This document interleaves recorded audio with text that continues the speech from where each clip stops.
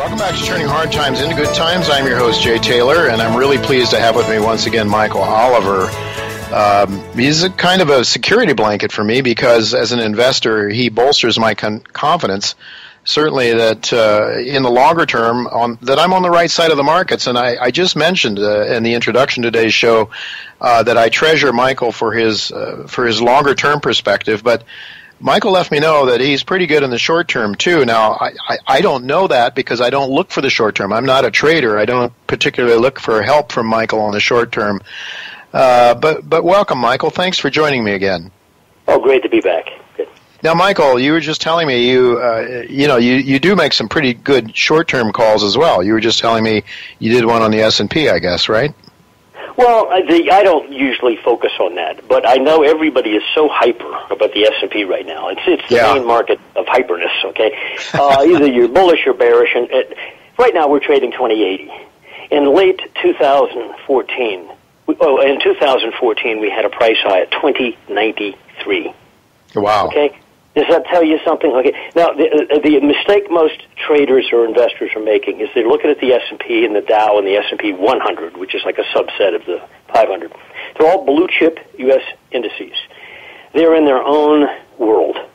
They don't look, smell, act like anything else, including most sectors within the U.S. do not look like the S&P looks. The DAX index in Germany does not look like the S&P. Certainly the Italian index, the French Nikkei 225 in Japan, they look like disasters in the making, or already disasters. Whereas we're sitting up here sunning ourselves sideways for 2 years now. Oh. No doubt central banks are helping that. The Fed, to some extent, has fostered this sense of safety. But it's peeling away in terms of developed market stock action. It's peeling away, and you're left with nothing but blue chip U.S. stocks is about the only thing still standing. Certainly small caps are not. If you look at the Russell 2000. So when people say, what is the market doing, they look at the S&P and they're making a mistake. Mm-hmm. Yeah.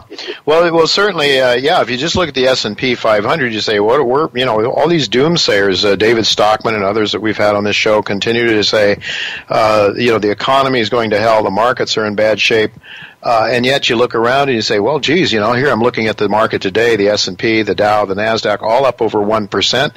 We're looking at a 1.1% rise in the S&P to 2081 right now. But as you say, that's even below where it was back at the peak in 2014. So we've really gone nowhere, and yet the perception is that things are pretty good. Mm-hmm. So, NASDAQ 100, for example, which is a blue chip index, NASDAQ 100, it's down 5% on the year. Yeah. Well, 5% already this year, yeah. Yeah. Uh-huh. So it's that kind of thing you've got to look at and be aware of. Yeah, a few big stocks. It reminds me a little bit, Michael, and I think you and I are old enough to maybe remember the 1970s when, in fact, it was just a handful of stocks that really kept the markets from really tanking for a while, and that seems to be the case. Well, what you're saying, I think you do have some very colorful, interesting language. You referred to the stock market as a dead man walking last week. What is it then? It's really your momentum stuff that's very, very important. And what I would like to tell my listeners is that when you subscribe to Michael, essentially it's you hear his views right here on this show, but when you subscribe to Michael, you're going to see the charts that give you the confidence that allow you to understand that the momentum and the structure is changing. And you don't see it in the price a lot of times, but you see it, Michael sees it in the structure that he passes along, and that's most helpful. But you're really seeing a breakdown in the structure of the S&P 500, right? So it's as fully as broken as it can get. Now, I will say this, at the top of 2000, you had a similar situation. You hung around for almost a year before you fell apart. You didn't really go up, just beat your chest. 2007 was a distribution top. You didn't break down until the first quarter of 2008. And even then, you came back up in May of 2008, almost unchanged on the year, as if you were going to go somewhere. And then you rolled over and fell apart. So a lot of these tops, especially in stocks, the momentum, annual momentum and quarterly momentum, which is a long-term metric, will fall apart visibly in front of you when you plot it on a chart. And the price will resist it up to a point. And this one is particularly protracted. Now, a lot of other indices throughout the world, developed markets, not talking emerging, have fallen apart, even on the price charts. So now I fit this also with, you don't just look at stocks, you have to look at the relationships, asset class relationships, and the commodities are clearly firming, and I think they're going to be much stronger in the next 6 to 9 months than most analysts or even commodity specialists can fantasize, and have a double-digit % gains of size in many of these markets. Oil, soybeans are up 50 cents today. Things like that. These are all broken out over quarterly momentum structures, in some cases annual, and therefore there's an ambush underway in the commodity category. Well, that has to be fitted into, well, what does that mean for stocks? Well, they like inflation, they claim, but they're not going to like it if it affects the bond markets. Right. I'm starting to see some yield evidence that that the bond markets, particularly in Italy, is my prime focus right now. I think Italy is the next Greece, and if it is, you will not live through it. You can't dismiss Italy, and I'm watching its yield situation very closely, and it looks very ripe for a major rise in yields, which means the ECB has lost control. Wow. That one event alone can swamp the stock market, including. Well, Michael, that might actually be bullish, though, for at least in the short term for U.S. Treasuries, right? I mean, as I say, the flight to safety. Yes, that flight to safety could. I'm pretty convinced that the long end of the debt market, Germany, Japan, and the U.S., the three, quote, safe long-term debt markets, where there's a little bit of yield, like, 30-year Treasury has more yield than, well, the Japan's a negative, but you get my point. Still, it's a flight to safety phenomenon when they stay firm. But I think that's going to reverse, and I think the bond market's going to join the stock market on the downside, meaning lower prices in bonds, higher yields. And I think that break will occur this year, probably later in the year, at which point the rising rates is going to be a fundamental factor. So, Michael, are you suggesting possibly that we could see an end to this most phenomenal bull market in my lifetime, one that started in U.S. Treasuries in Ronald Reagan's days? When we had 17% rates and all the way down to where we are now. What a bull market. I mean, you could have made more money in bonds than stocks. Michael O'Higgins, who I met up with some years ago, beating the Dow with bonds, demonstrated how you could have made far more money by being most of the time in bonds, some of the times in stocks, depending on the the dogs of the Dow he used as a trade-off at certain conditions. Are you suggesting that this phenomenal bull market in U.S. Treasuries could be nearing an end? Yes. Yeah, I see it in the technicals, and I'm talking the safe stuff, not high yield. We know high yields come into trouble this past year and the year before. I'm talking about the safe stuff that's still going up, 30-year bonds, 10-year notes, and so forth. That's where the real danger is because it's very crowded. Because a lot of the other debt instruments have been shaken, and therefore people in the high yield market have moved where? Okay, I answered the question into the safer stuff, and that means it's crowded. The central banks have created this situation, and I see the technicals ripe for the unwinding of this process. Well, when I think of your plate tectonics, as a student of geology, plate tectonics is a very meaningful expression to me. It's gigantic, it's monstrous, it's something that's continental, something that's just big picture.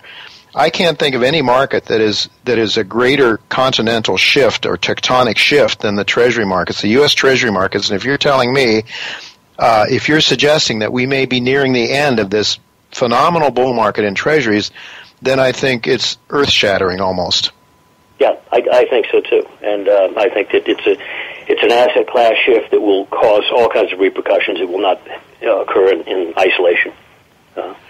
Now, the flight to safety, of course, it's been to the dollar, to the Treasuries. We are seeing, I would argue, to a certain extent, a flight to safety to gold. Correct. We're seeing a bit of a pullback this week, so far this week in gold. I'm not sure. I haven't seen shortly before airtime here. It was still down a bit on the day, and yesterday was down quite a bit. We had touched actually 1,300, I think, intraday in the near-term contract. You're still, there's no reason not to be bullish on gold from your perspective at this stage? No reason at all unless you're a day trader or a 3-day trader. Admittedly, you could have these 30, 40-point pullbacks, 50 points, 60 points, whatever.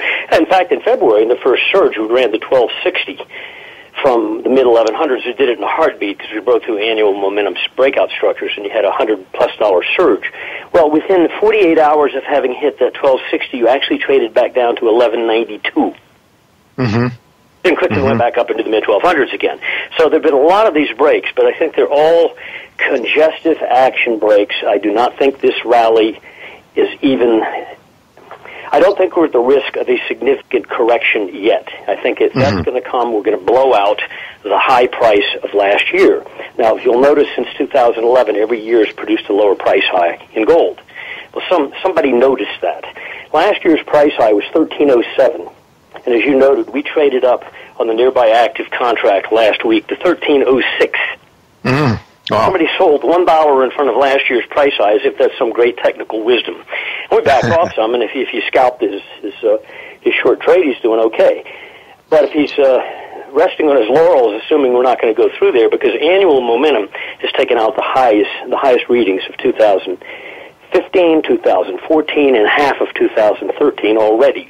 And momentum usually leads price. So I'm thinking that sale at 1306 was a hint of what's to come. We're going through there, and when we go through, I think there'll be a rush, another rush in gold. Now, at that rush, you might be at a point after that for some kind of tradable pullback. But from here, I think that it's a frustrated process for the shorts. All right. Well, you've been talking about 1450 or so as the first serious resistance level. That's still what you see? That's when you're likely to see something in that area? Level, but I think between here and there could be a jiggle of a more corrective jiggle, like a $60, $70 pullback. That'd probably be quick. Similarly, on oil, for example, I think oil has a very good chance of seeing something near $60 by the end of the year.